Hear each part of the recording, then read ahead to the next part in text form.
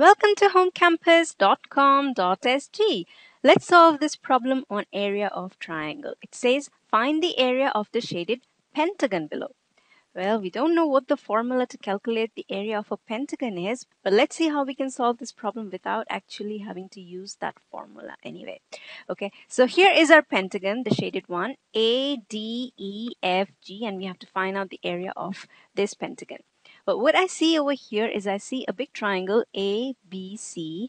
Okay, let me shade that. I see this triangle ABC, this one over here, okay, that I'm shading in white.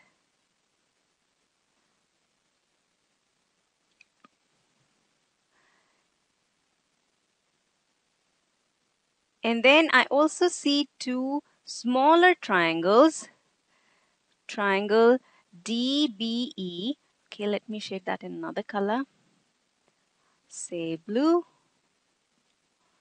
Okay, so I see another triangle DBE, and I see yet another triangle which is GFC. Okay, that I'm shading in purple. So I see three triangles, a big triangle ABC, and then inside the big triangle, I see two smaller triangles DBE and GFC. So now if I find out the area of this triangle ABC, and from that I minus the areas of triangle DBE and GFC, then what I'll have left with me is the area of this pentagon ADEFG. See, here's how. If I find the area of triangle ABC, and from that I simply minus the area of this triangle DBE and this triangle GFC, then what I'll have left with me is the area of this pentagon ADEFG. So it's as simple as that. So let's do that. Let's find out the areas of those three triangles and do the necessary operations. Okay, so here we go. Okay, let's first find out the area of triangle ABC, the big triangle. Okay, now we know that the area of triangle ABC is half of its base times its height, and the base of triangle ABC is this one, the side BC. Now, how much is BC? Well, BC is 1.5 centimeters plus 2 centimeters plus 1.5 centimeters. And that's equal to, let's see, 1.5 plus 2 is 3.5, and 3.5 plus 1.5 is 5 centimeters. So the base is 5 centimeters. How about the height? Well, the height is quite clearly given. It's 4 centimeters. So we put that down here, 4 centimeters. And from here, what we get is the area of triangle ABC, which is 10 centimeters square. Okay, so that's the area of the big triangle. How about the area of the smaller triangles? Let's start with BDE first, okay, or DBE, triangle DBE.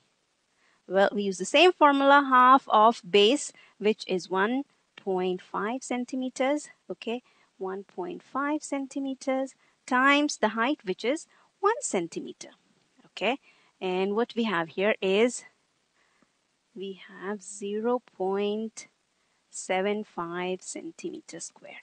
All right, so that's the area of triangle DBE. How about the area of triangle GFC?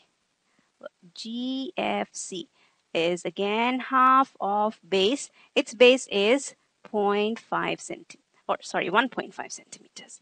1.5 centimeters times its height is 3 centimeters.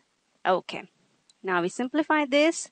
This is 1.5. 1.5 times 1.5 is 2.25 centimeters square. Now, if you need to use a calculator to do this calculation, then please go ahead and do that, okay, by all means. Okay, so here is what we have to do now. We have the area of triangle ABC, okay, and from that we have to minus the area of triangle DBE and the area of triangle GFC. Now it's pretty straightforward calculation. 10 centimeters square minus 0.75 centimeters square minus 2.25 centimeters square. Okay, so 10 minus 0.75 is 9.25, and 9.25 minus 2.25 is 7 centimeters square.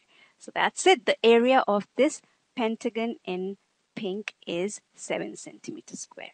Well, that brings us to the end of this problem. I hope you found it easy, and I hope that now you'll go and solve some other problems as usual at www.homecampus.com.sg.